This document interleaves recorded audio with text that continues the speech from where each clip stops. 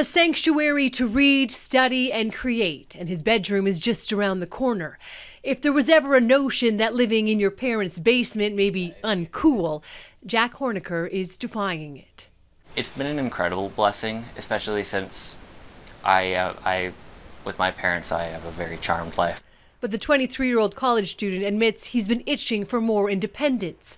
Buying, let alone renting a place of his own in these times just doesn't make sense due to cost. It's just going up and up.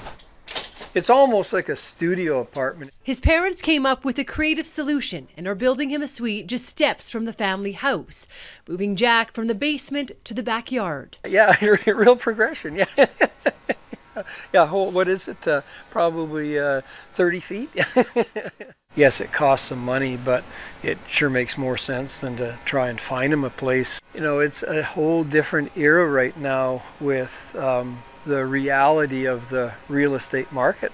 A study done by Ratesdotca says half of Calgary families will have to make at least $11,000 more in order to afford an average price home here. Again, rates have been coming down. It should improve slightly, but it's still not enough to really get a lot of people through to the housing market. Nationally, the gap is $65,000 more, with Toronto and Vancouver leading the way. Many parents are helping their children get a house, as a start. I think the ones that we have to worry about more are the people that are lower income. Jack can't wait to spread his wings a little. The generosity of his parents is not lost on him. I'm beyond touched that he's putting his skill and his time and effort and love into that place to set it up for me. It really means more than words can say.